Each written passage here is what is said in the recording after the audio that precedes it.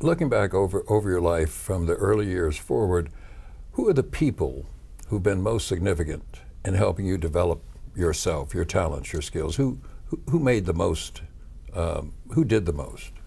I had a teacher in the 6th grade, Bertie Bright, who is still alive in her 90s. And Miss Bright had 2 sisters and knew all of our relatives. And that was one thing about then. Teachers went to your homes. They lived in your community. And they knew who you were. And if you did not behave, they talked to your relatives. Well, I had this great aunt, Pauline Slater, who was the first African-American teacher in the Los Angeles Unified School District. Her good friend was the first black, and it was Bessie Burke was the first black principal in the LA Unified School System.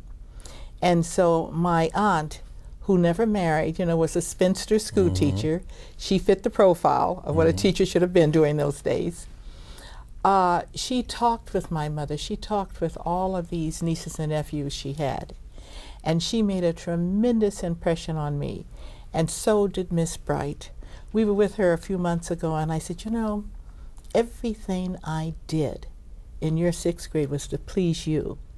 Because she would walk through that door, and she'd wait 5 minutes when we came in from recess. And she'd come in, and she'd look around, and she'd say, that's what I like. So I always wanted to see her pound her fist into her hand and say, that's what I like. Now, how did she influence me? She had an A, B, C, D, and F row. And you know, we all struggle to stay in the A and B. My seatmate... You mean if you had an A and then you got a worse grade, you'd have to move back? You have to move back to the B. Okay. And so it gave you something to reach for, and it was done weekly.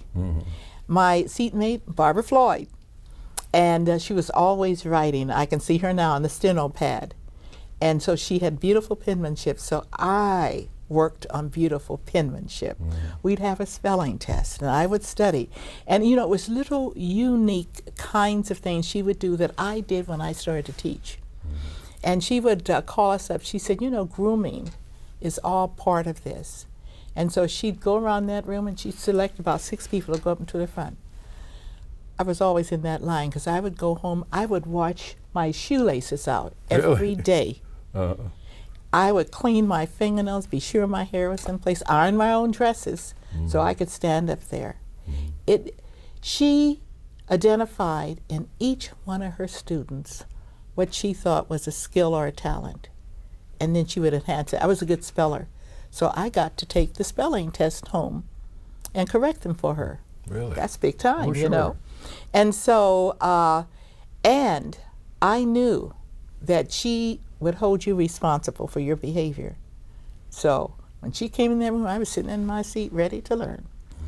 And these were the things I tried to invoke in my students when I taught. I set my class up just like her class. And I stopped really reviewing the students' dress and grooming, but we talked about it. But what I did do, I set up a court system in my classroom. And because she had model kinds of projects for us. And if you could spell, you went over here and did this. If you were good in science, if you were good in numbers. And I remember Bernard Williams, I hope he gets a chance to see this, because he's changed his name since then, but she'd go around the room and throw out the tables. And she'd say 2 + 2, you know, 4, add 5 and subtract 3. And so that's the way she'd catch you. And you never knew when she was going to do this. So those things stick with children. And I learned that when I taught school, that you can't humiliate children. It doesn't work. You cannot insult them and assault them. It does not work. You have to have them go along with you to understand what you're doing.